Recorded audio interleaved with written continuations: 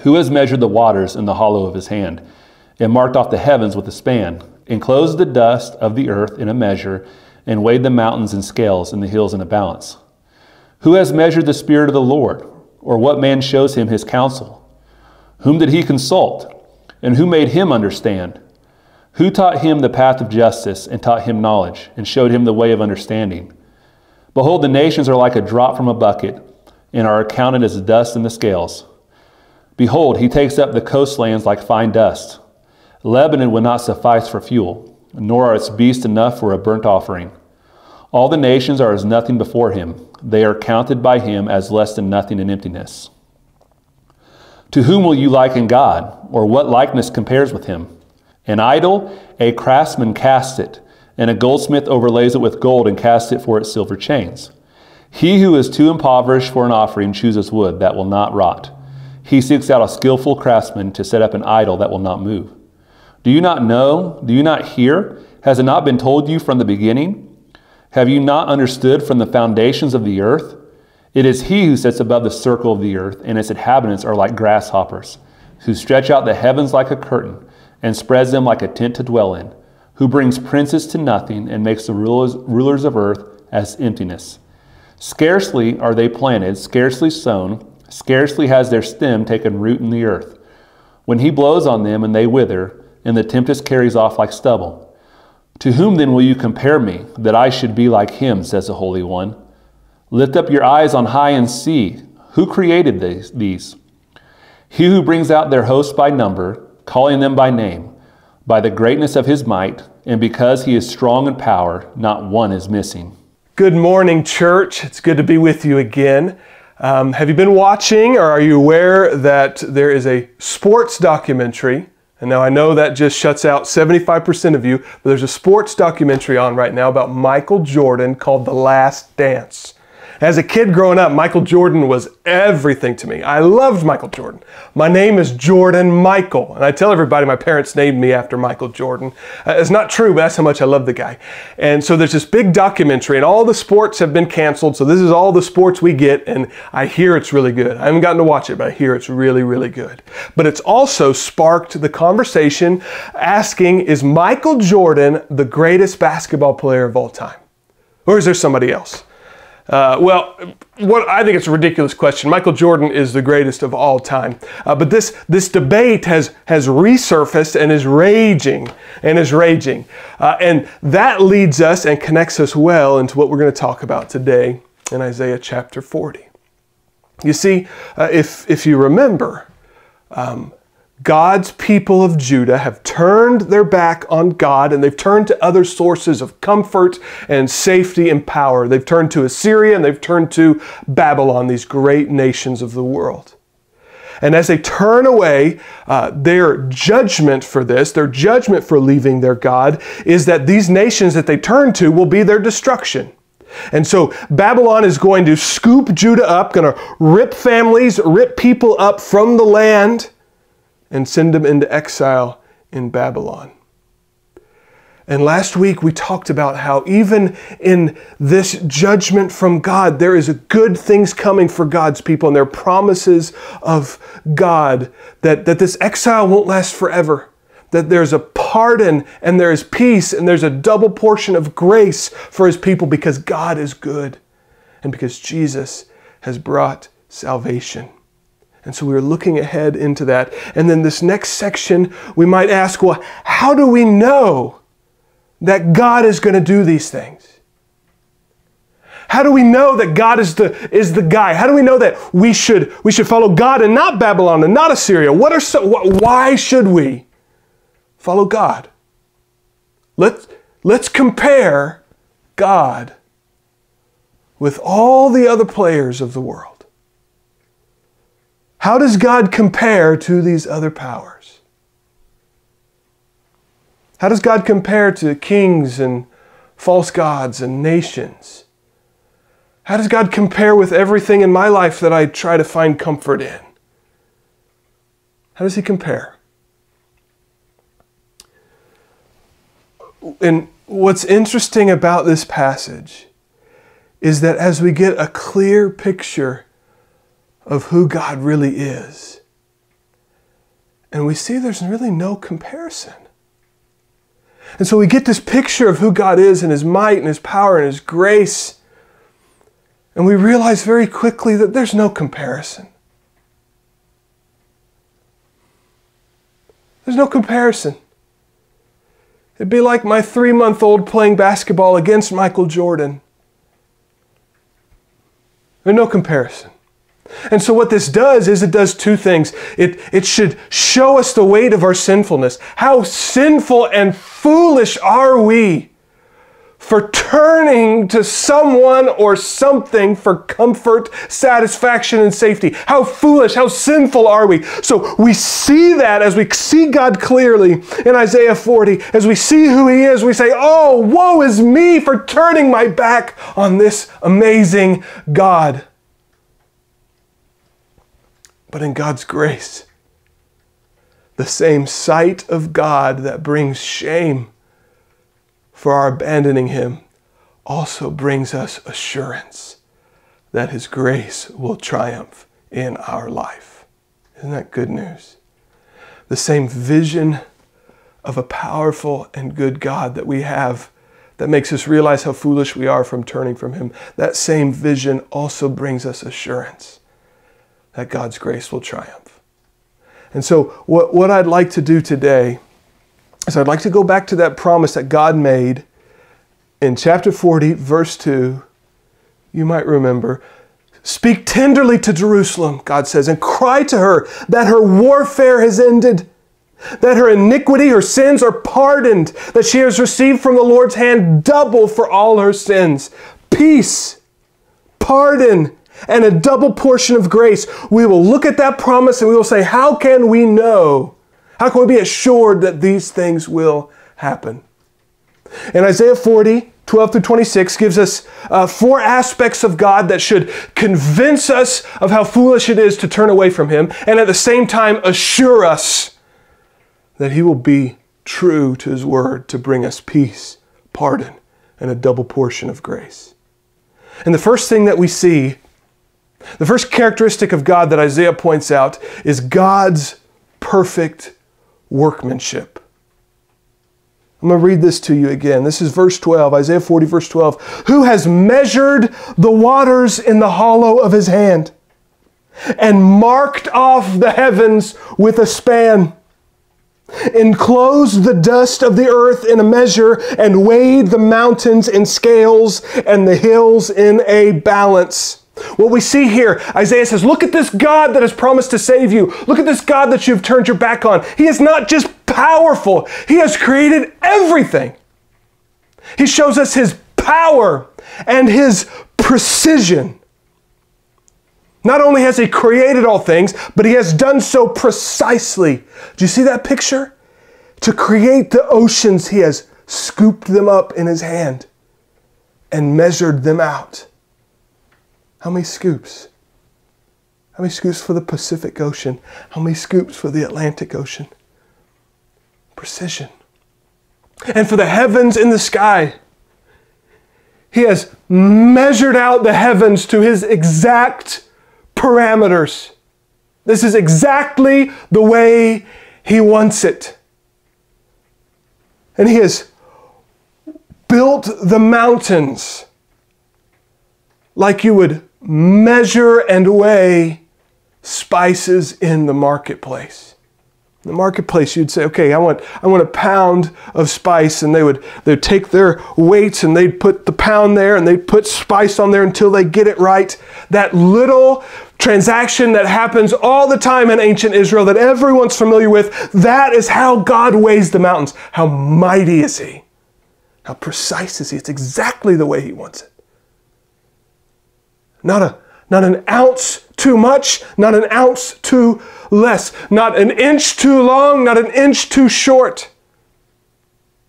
Not a gallon too much, not a gallon too short. Exactly. Precision and power. Precision and power. From the dirt to the stars.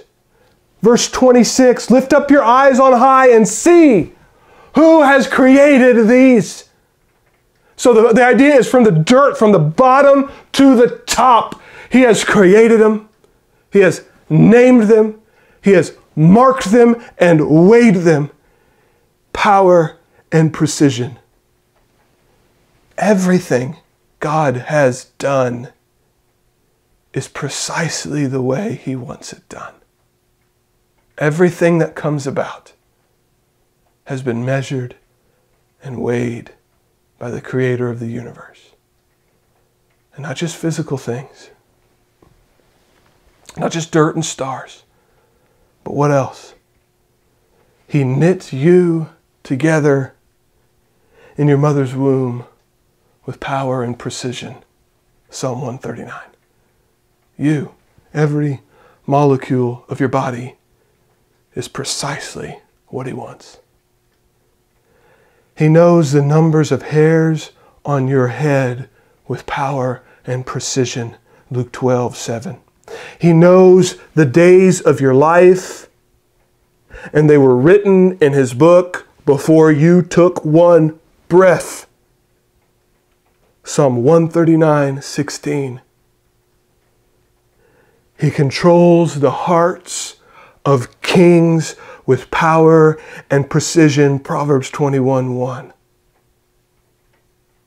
He determines the roll of the dice with power and precision. Proverbs 16:33.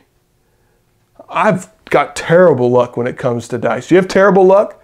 I never win at Yahtzee. Guess who determines every single roll of the dice? Guess God just doesn't want me to be good at Yahtzee. That's okay with me. Every roll of the dice. What does this mean? From the dirt to the stars to your body to the time you will spend on earth to what we feel is random rolls, everything from bottom to top is created with power and precision by God. Everything. God controls it all with power and precision. And so now Judah, and now believers, and now non-believers, how foolish and sinful is it for us to turn our back on that God who controls everything? Well, the Assyrian army, they've got lots of bows and arrows. Who controls the flights of the arrows? God does. Well, they've got chariots with horses, and who controls the molecules of the horses' bodies? Don't turn to these powers. Don't be frightened by these powers. How foolish is it to seek comfort, safety, and satisfaction in the created world when the Creator offers to be our King and to reign on the earth like a king reigns over a kingdom. What do we turn to? For satisfaction and for safety and for comfort, what do we turn to? We turn to money, we turn to sex, we turn to relationships, we turn to power, success, we turn to validation from others. We turn to all kinds of things. And we see this in this chapter. We see God is setting Himself up through Isaiah. God is speaking to us and speaking to Judah. And He's setting Himself up. They are going to Babylon, which is a pagan nation full of false gods. And He is already, before they've even stepped foot in Babylon, He is setting Himself up to say, look at how much more powerful I am than those phony, fake, wooden gods of Babylon.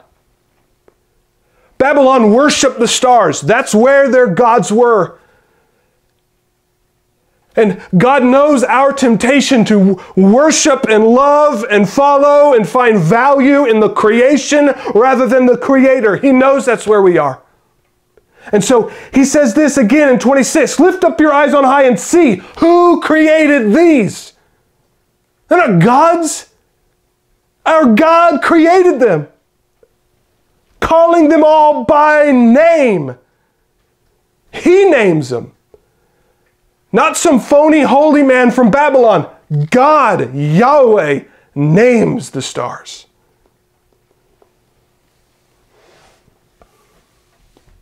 And so he knows our hearts long to worship the creation rather than the Creator.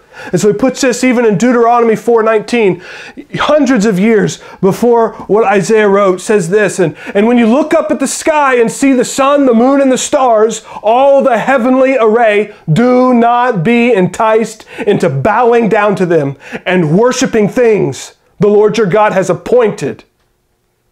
Don't worship those things. Well, I'll never in my life worship a star. I can pretty much guarantee that. I'm never going to bow the knee to a star. I'm never going to put the star on the throne of my heart. But you know what I might do? I might worship money, and I might worship sex, and I might worship my children, and I might worship my wife, and I might worship how you view me. How foolish. How sinful. But in God's grace, as we are convinced of our sinfulness in turning from the living God who created all things to worshiping the creation, in the same breath he tells us these. He also tells us that because he is so powerful and mighty and precise, our salvation as God's people is secure. He created the universe with power and precision for one primary purpose: to glorify the God and Savior Jesus Christ and to reveal his glory through the salvation of his people. That is why God created everything. That's the bottom line. Foundation. That's the reason you were created. That's the reason the stars were created. That's the reason it's all created. Donkeys were created first and foremost so God, King Jesus, can ride one into Jerusalem on Palm Sunday. Water was created first and foremost so the God, King Jesus, can walk on it and display his power and his glory. Wine was created first and foremost to show us a picture of the blood of Jesus that is spilled for his people.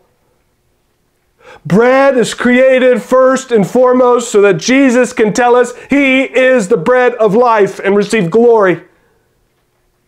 Marriage was created, Paul tells us this explicitly, marriage was created to train us to recognize the gospel. Paul says, I'll tell you a mystery. Marriage began as a picture of Christ in the church. Trees were created so men would build a cross for Jesus to die on. It's first and foremost why God created trees. And mankind was created to glorify God and enjoy him forever.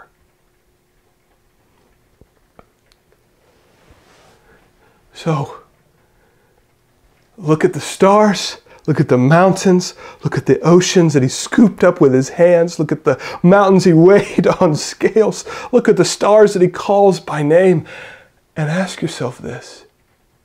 Judah, ask yourself this going into exile. Christian, ask yourself this in suffering. Can anything stop that creator of the universe from bringing you his promises of peace, pardon, and a double portion of his grace? Can anything stop that? God, how do I know, as I'm being ripped from my homeland, how do I know that you will bring me back home? How do you know? I created the stars. What can stop me? God, how do I know as a believer in you? How do I know that you're going to help me persevere to the end? How do you know? Because I created the stars. I can get you where you're going. I created the stars. The second thing that Isaiah shows us that will show us the sinfulness and foolishness of turning our back on God and will also assure us that his promises will come true for his people even though we are sinful is that God's nature is unparalleled. Babylonian gods, They're going into Babylon, into pagan cultures. They're going to hear these things. Their children are going to hear about these gods. And these gods have to have a council and say, okay, I'm going to create this. Is that okay with everybody? Oh, let's vote on it. I don't know. What should I do? I'm going to create the universe. How should I do that? You're wiser than me. And they go back and forth, and these gods get drunk and do bad things, and they are unjust, and they do all these crazy things. And that's the area that you're going into. But God's nature is unparalleled. No one is like him. Compare those phony gods to your God, Judah, to your God, Christian. Compare them. Verse 13, who has measured the Spirit of the Lord, or what man shows him counsel? Whom did he consult? And who made him understand? No one. Those gods need counsel. They need an education. They need to learn not to get drunk and make mistakes. They need to do... God doesn't need any of that. Who taught him the path of justice? No one had to. He is justice. Who taught him knowledge? No one. He knows all things. Who showed him the way of understanding? No one. He knows it all. He understands it all. God's nature is unparalleled. His knowledge is unlimited. There's not a fact about everything that exists from past, present, to future. There's not a fact that God doesn't know.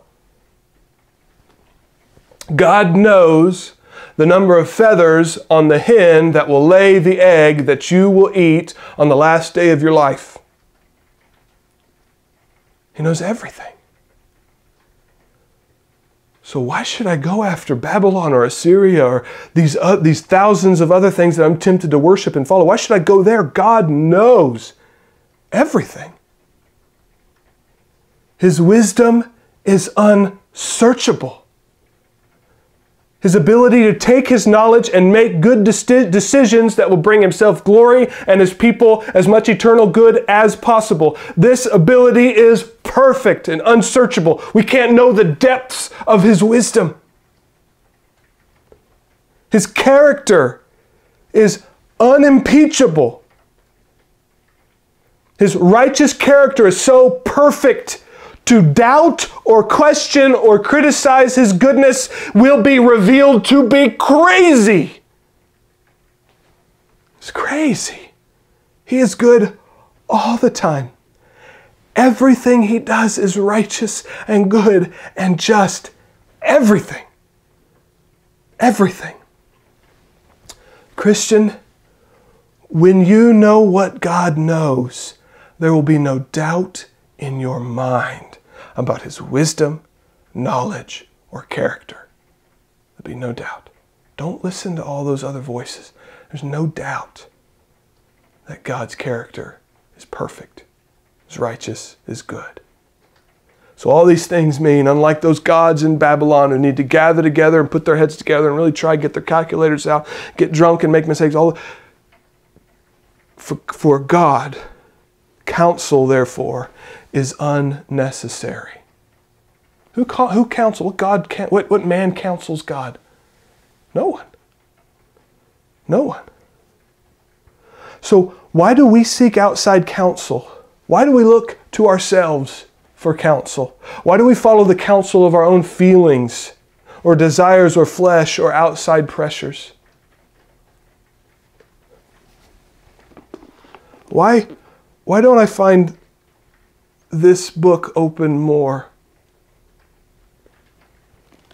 And my feelings opened up less.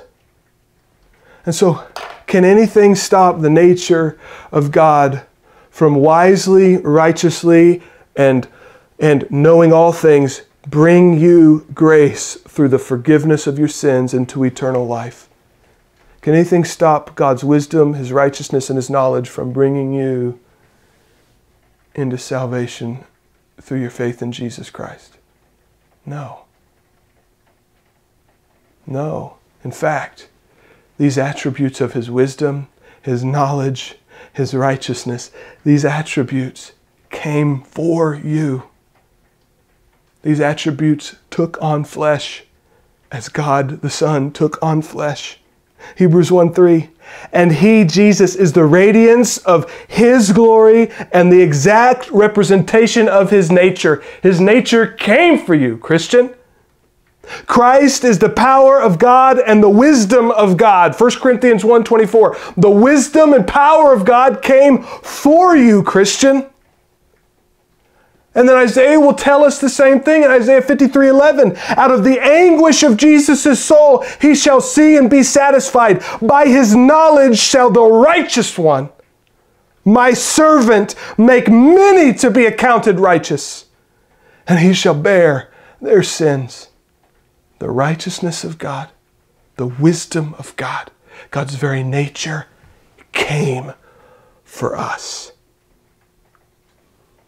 Why turn to something else? Why turn to something else?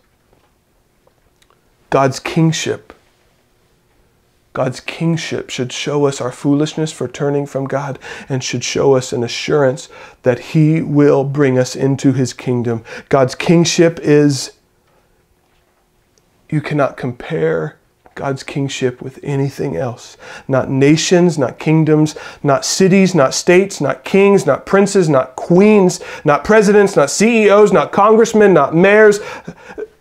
All are vanity. All are smoke. All are vapor. That's my 3-month-old playing one-on-one with Michael Jordan. They're not in the same division. They're not in the same sport. They're not in the same arena. They're not in the same universe. You can't compare them. He says, verse 15, behold, the nations are like a drop from the bucket. Babylon, Assyria, like a little drop of water compared to God. And they are counted as dust on the scales.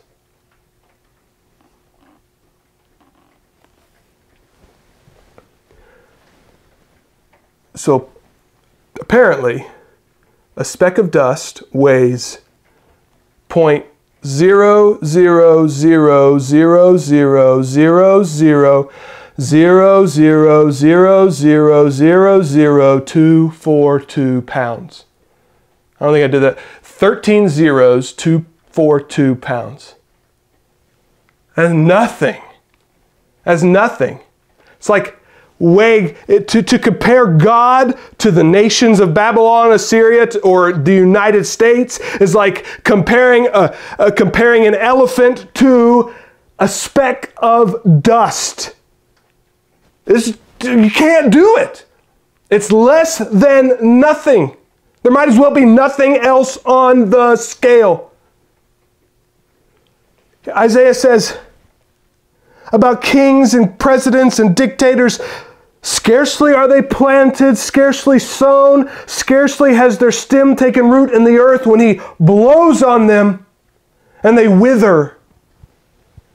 God plants presidents and he withers presidents at his will, at his whim.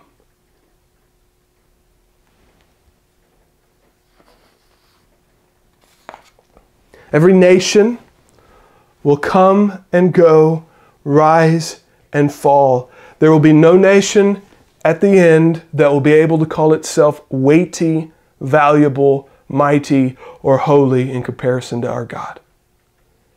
Every nation is a speck of dust, says Isaiah. We have the greatest nation on earth, and even America is a speck of dust compared to our God. Therefore, do not place your hope, your trust, your safety, your comfort, or your salvation in Babylon or Assyria or Judah or Israel or America. And Christians, we are constantly tempted to marry politics with our faith. Constantly tempted to do that.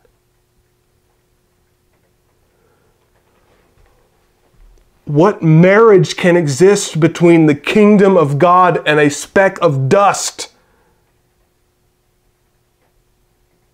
Doesn't even compare. Put your trust not in earthly kingdoms, Judah, not in earthly presidents. Put your trust in your heavenly kingdom. The kingdom of God was the topic Jesus talked about most. Do you realize that? He says, seek first the kingdom of God and His righteousness. Matthew 6:33. Matthew 13:44, the kingdom of heaven is like a treasure hidden in a field, which a man found and covered up, then in his joy goes and sells all that he has and buys the field. Being in the kingdom of God, having chapter 40 true for you is so joyful that it's worth trading everything in your life in order to get the kingdom of God. It's so glorious, so joyful that you would trade everything in your life for the kingdom of God. And you'd say in the end, that's a bargain. Isn't that amazing? John 18:36. Dude, we can't marry politics. We can't marry nation and the kingdom of God. Jesus says, my kingdom is not of this world. And how do we enter into this citizenship? Matthew 4:17, how do we become a citizen of the kingdom of heaven? From that time on, Jesus began to preach, saying, repent, for the kingdom of heaven is at hand. What does that mean? Turn away from Babylon and Assyria and America and your identity as Judah and come to Jesus. Repent from your sins. Repent from anything else that you seek to satisfy you. Come to Jesus. And that brings your citizenship to heaven. And finally, what makes us recognize the sin of turning to other places, the foolishness of turning to other places rather than God, and what gives us assurance of our salvation, of our pardon, of our peace, and of our double portion of grace? We see in this chapter that God is untamable. God is untamable. True religion has a God who cannot be influenced, bartered with, put into our debt, or controlled by our actions. That's true religion. The Babylonian gods are dependent on human action, effort, and worship. They are dependent on mankind to accomplish their purposes. And all other belief systems or faiths are dependent on mankind. I remember in Cambodia on a mission trip, we went to share the gospel in a Buddhist temple, and I remember seeing the idol of Buddha and a man worshiping it, and I noticed in this very poor country, in this poor area of this poor country, that people would come and bring their money and bring bottles of water and food and lay it at the feet of this idol. Like this idol needed those things.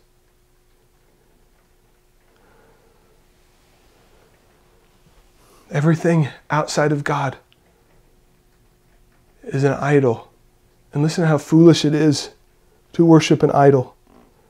Verse 18, to whom then will you liken God?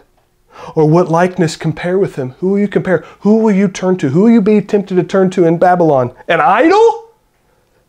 A craftsman crafts it, and a goldsmith overlays it with gold, and casts for it silver chains. And he who is too impoverished for an offering chooses wood that it would not rot. He seeks out a skillful craftsman to set up an idol that will not move. How foolish are we for worshiping idols? You're going to worship an idol? The thing that somebody has to go cut down a tree and a craftsman has to craft it and make it and put gold on it if you're rich enough. And if you're not, you'll just stick with wood. And then you present it and say, okay, here is your God that will save you from your enemies. You just made that 5 minutes ago in your backyard. I've got to lift it and put it in my backpack to take it home. I've got to bring it bottles of water and coins and bread. I've got to put my money in the right stocks. I've got to save my money. I've got to put it in the right bank. I've got to have sex with the right person in the right way. I've got to have the perfect marriage, the perfect kids. How foolish are we to find idols that rely on us and people like us? Those things are tameable. We like gods that we could tame. They don't ask anything of us. We ask everything of them. They play by our rules. And we see even these false gods, the effectiveness or value of these gods is determined by your wealth. He says, and if you can't, you go and you get it overlaid with gold and silver chains, you can't do that. What do? Well, you could spring for some wood, but it won't be that powerful of God if you just do wood. It's dependent on your finances. What does that sound like? Prosperity gospel. The things you do will earn financial blessings from God. If you can't do them, you settle for lesser blessings or no blessings at all.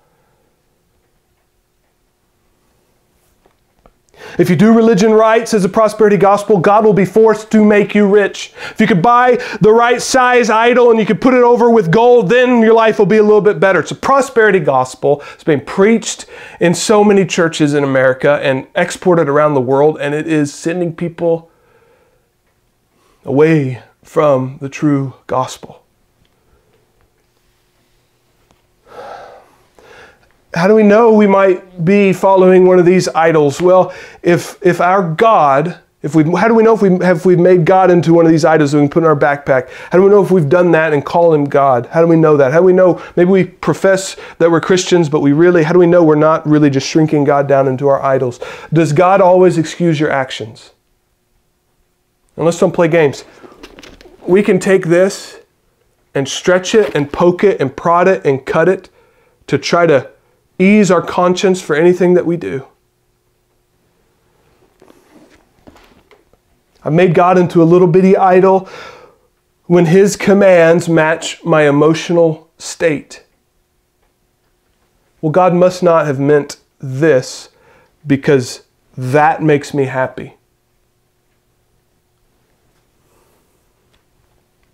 I've shrunk God if his word or his church never calls me out for sin. I've shrunk God down in one of these idols if my God never calls me to sacrifice, or if my God never calls me to submit. I've shrunk him down.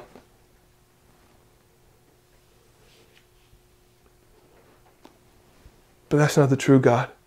The true God is not tameable. There's nothing you can do to force his hand. God is not tameable. There's nothing that he needs from you.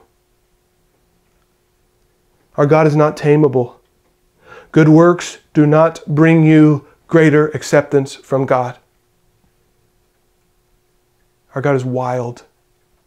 He's not tameable. How untamable is he? How different is he from the tameable gods of Babylon?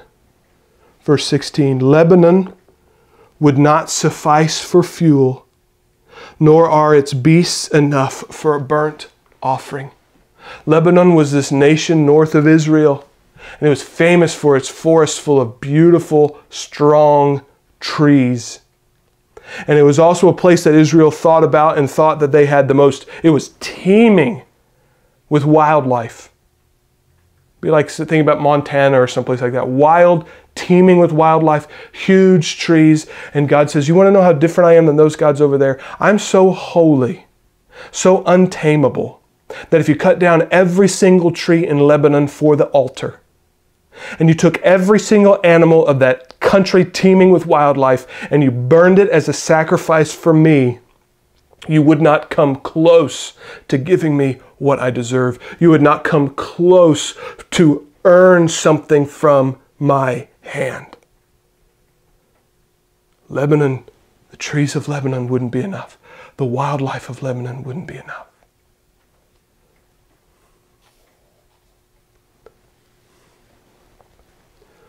Why do I try to earn things from God? Why do I try to shrink him down and put him in my backpack? Why do I go after these other idols that I can control and I can carry around in my pocket? Why do I do these things? How foolish is that? But here's the good news. if God were tameable, His grace would not triumph.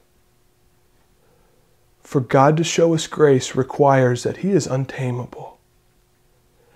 Because God's grace is totally unearned. For God's grace to be victorious, it would mean that there's nothing that I do to earn it. I don't even take a step towards it, that it is all from God's side. I don't do good things to earn something from God. I don't do good things to earn acceptance from God. I don't sacrifice enough animals in the right way to earn something from God. It is all grace. If I could tame Him, it wouldn't be grace. It'd be a law. Do this and God will do that. No, it is grace. Undeserved, unmerited grace toward wicked, sinful people. And that's what glorifies God. That's what makes Him different from those idols I could put in my backpack. He doesn't depend on me for anything. And His grace doesn't call me to any kind of action to earn salvation. It is just pure, unadulterated, untamed grace of God.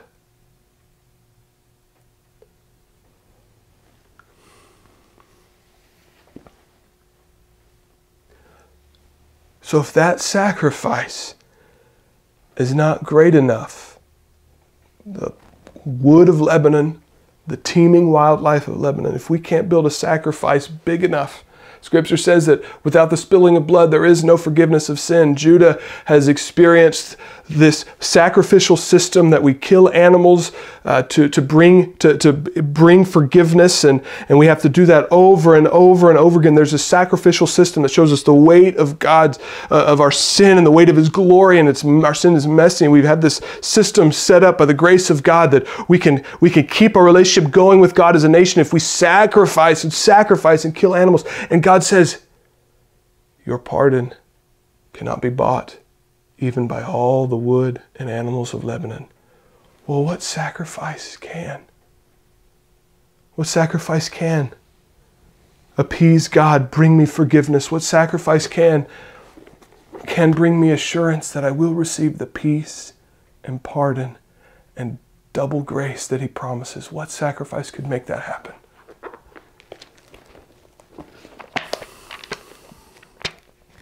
Hebrews 10.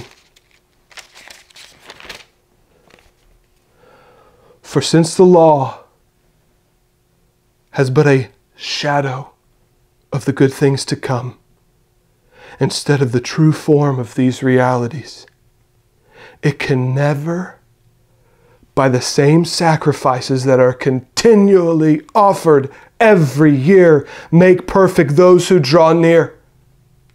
Otherwise, would these sacrifices, would they not have ceased to be offered? Since the worshipers, having once been cleansed, would no longer have any consciousness of sin. But in these sacrifices, there's a reminder of sins every year, for it is impossible for the blood of bulls and goats to take away sins. You see what he's saying? The sacrificial system we make every single year, over and over and over again, hundreds of thousands of animals, blood spilled on the altar, and even that can't bring forgiveness of sins. Not even the wood or animals of Lebanon. But consequently, when Jesus Christ came into the world, He said, sacrifices and offerings you have not desired, but a body you have prepared for me. In burnt offerings and sin offerings you have taken no pleasure. Then I said, behold, I have come to do your will, O God, as it is written of me in the scroll of the book. What's he thinking about there? Isaiah 53. When he said, you have neither desired nor taken pleasure in sacrifices and offerings and burnt offerings and sin offerings. These are offered according to the law. Then he said, behold, I've come to do your will. He does away with the first, with those sacrifices of Lebanon. He does away with us trying to sacrifice to bring forgiveness. He does away with that. in order to establish the second, his body broken as a sacrifice. And by that will we have been sanctified through the offering of the body of Jesus Christ once for all. Once for all. And every priest stands daily at his service, offering repeatedly the same sacrifices which can never take away sins. But when Christ had offered for all time a single sacrifice for sins, he sat down at the right hand of God, waiting from that time until his enemies should be made a footstool for his feet. For by a single offering, he has perfected for all time those who are being sanctified. The trees of Lebanon and the animals of Lebanon could not even come close to preparing a sacrifice that would appease God and bring us peace, pardon, and a double portion. What does it take? The perfect sacrifice, the perfect blood spilled. Jesus Christ, God in flesh, the wisdom, the power, and knowledge of God in flesh coming for us, providing the only sacrifice that is worthy and is accepted by an untamable God. Verse 19, therefore, brothers, since we now have confidence to enter the holy places by the blood of Jesus, and by the new and living way that he has opened for us through the curtain, that is through his flesh. And since we have a great high priest over the house of God, let us draw near with a true heart in full assurance of faith, with our hearts sprinkled clean from an evil conscience and our bodies washed with pure water. Let us hold fast to the confession of our hope without wavering, for he who promised is faithful. How do we know that we will return from exile? How do we know that that sacrifice will bring pardon for our sins, peace with God, and a double portion? How do I know? Because Jesus has provided a way. Through his body, we can enter into the presence of God. Remember Isaiah 6? Woe is me! I stand before a perfect God. I'm going to be torn asunder. How do we stand before a perfect God? Jesus has made a way to be right with the untamable God. And it is not by our actions. It is not by our money. It is not with Babylon. It's not with Assyria. But our entire eternity has been made right through the grace of the untamable God. So, Judah, Trinity, let us draw near with a true heart in full assurance, because he who promised is faithful. May we understand the wickedness, foolishness of turning our back on God to any other sources of satisfaction and safety. May we see the sinfulness of that, and may the character of God also reveal that his promises for us are sure, because he who promises is faithful. We love you, we love you, we love you.